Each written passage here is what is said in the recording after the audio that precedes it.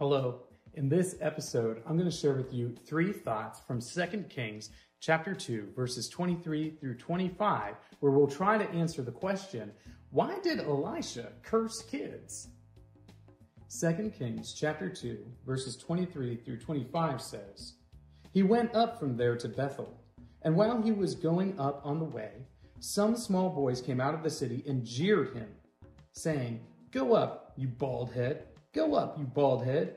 And he turned around, and when he saw them, he cursed them in the name of the Lord. And 2 she-bears came out of the woods and tore 42 of the boys. From there he went on to Mount Carmel, and from there he returned to Samaria.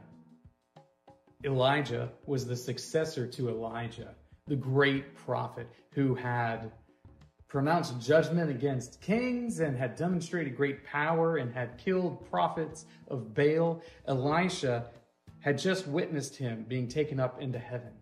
In witnessing this, he knew he would receive a double portion of Elijah's spirit. Elisha is the new prophet of the Lord there in Samaria. And one of the first things he does is head up to Bethel. Now, Bethel is a center for Baal worship. It is a place where the prophet of the Lord is not going to be welcomed with any great greeting or anything like that. And as he goes up, he runs into these boys. And these boys, well, let's just say that there's a lot of them, and they are looking to cause some trouble. Here are 3 thoughts from 2 Kings chapter 2, verses 23 through 25 on why did Elisha curse kids? Thought number 1. These kids were a physical threat. Now, my text said small boys. Sometimes you might see it say young boys, that sort of thing. But here's the deal. There were more than 50 of these kids. In fact, there could have been up to 100 of these kids. And they were all antagonistic to Elisha. They represented a physical threat to his well-being.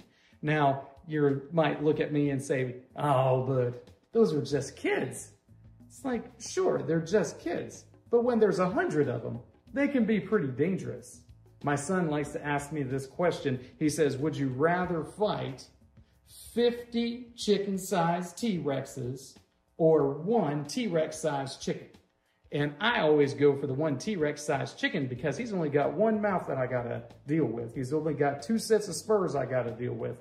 But with all of the chicken-sized T-Rexes, I got to fight 50 T-Rex mouths. They're little mouths, but there's still a bunch of them. They represented a physical threat to Elisha. And because of that, he placed a curse upon them. Thought number 2. They disrespected the prophet. Now, we don't have a great sense of respect for religious leaders these days, at least not that I think. Not like it has been in the past. Instead, we just sort of have a, this is what I do, and, that's fine, and it's all good. But in the ancient world, the prophet was somebody who was respected. The prophet was somebody who was of high standing within the community.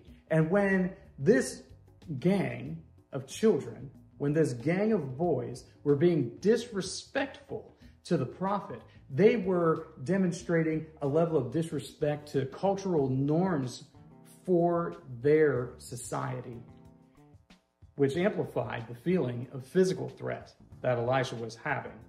Thought number 3, they disrespected God. When one disrespects the man of God, they are also disrespecting God himself. And when these children disrespected Elisha as he is performing his duties as the man of God, as the prophet of the Lord, they are disrespecting not just him, and not just the culture that they're being brought up in, but they're also disrespecting the God whom Elisha serves.